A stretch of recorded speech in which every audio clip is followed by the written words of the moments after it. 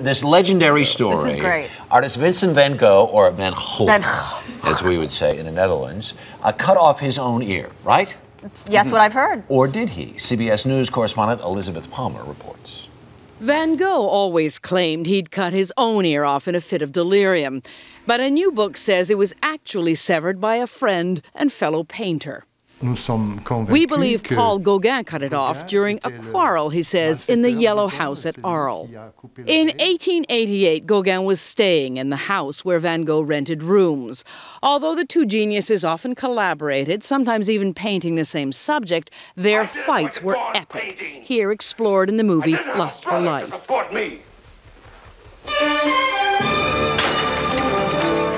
The authors of the book, using letters and police reports, claim that during such a fight, Gauguin, who was an excellent fencer, sliced off Van Gogh's ear. The two then made a pact of silence to save Gauguin from prosecution and, as it turns out, to give art historians something to argue about. Elizabeth Palmer, CBS News, London.